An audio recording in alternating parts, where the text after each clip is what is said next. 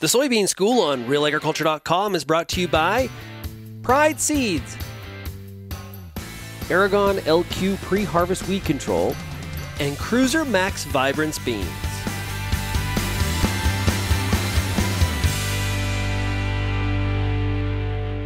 Bernard Tobin on the Soybean School, joined again by Matt Chapple, Pride Agronomist. Matt, how's it going? It's going well, Bern. Always happy to join you. Hey Matt, last year you and I talked about fixed versus flexed hybrids in corn. This year I want to talk about fixed versus flexed soybeans. Tell me, how does the concept transfer from corn to soybeans? Yeah, a lot of similarities, Bern. It's a pretty interesting thing. We really looked at some different genetics. We wanted to say, you know, we've always classified beans as bushy, slender. We talked about populations. We've talked about row widths.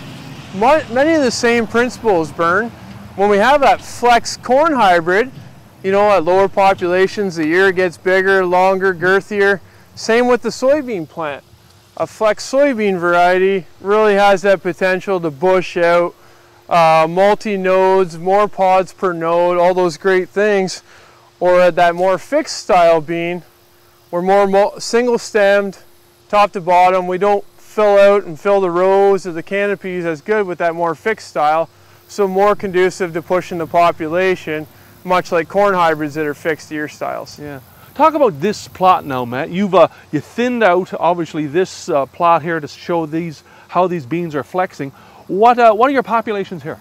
Yeah, so rewind just a moment. Last year we had 24-inch rows on some real rich, high fertility loam. Things were phenomenal there. We really realized the difference in different genetics and saw a real change in economic seeding rate to maximum yields.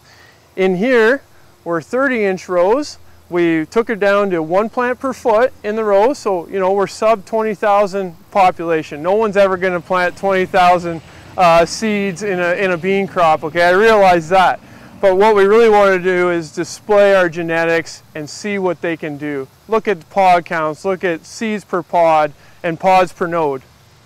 Talk about, I guess, where this fits on the farm from a strategic perspective, from a grower's perspective. How do you tackle, you know, making the decision to potentially, you know, push a flex bean on your dirt? Great question. I'm a 15-inch bean guy. Okay, so farm Brookston clay down to some sand, sharp sand, but we always want to follow that rotation. We put beans on those sand farms. On that sand, where it really doesn't make sense to put a high population on because of risk of it burning up or falling over, we want to look at something maybe that has that flex potential, that's maybe gonna, you know, fill out a bit and withstand, give us the maximum return. But if we're on that clay farm, you know, we've always been taught survivability is the issue, getting them all out of the ground together.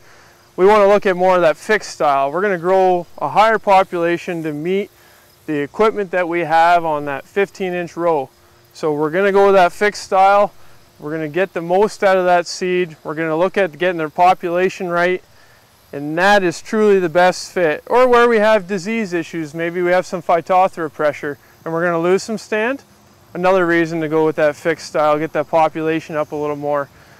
That flex variety, maybe we want to lower the population because we have a white mold concern. Look at where those beans can really bush out, we can lower the population and really maximize our ROI on our seed investment. So Matt, final point, I want to go back to your research last year, and you really did prove almost that, you know, you can really plant a flex bean like that at very low populations and really get some nice yields. I mean, that's got to count for something when a guy's making this decision. Yeah, exactly. So we had 3 different varieties that we really honed in on, very different, a true flex, a true fixed, and somewhere in between. And on that medium flex variety, we actually realized an economic return of about 80,000 seeds. Why were we thinking we could go that low? Based on it was a high fertility farm. We knew that when we pushed populations of 150, 160,000 that we had issues with things like white mold and standability. So a lot of things were conducive in that environment actually to allow us to drop the population down and realize that maximum economic return at about 80,000.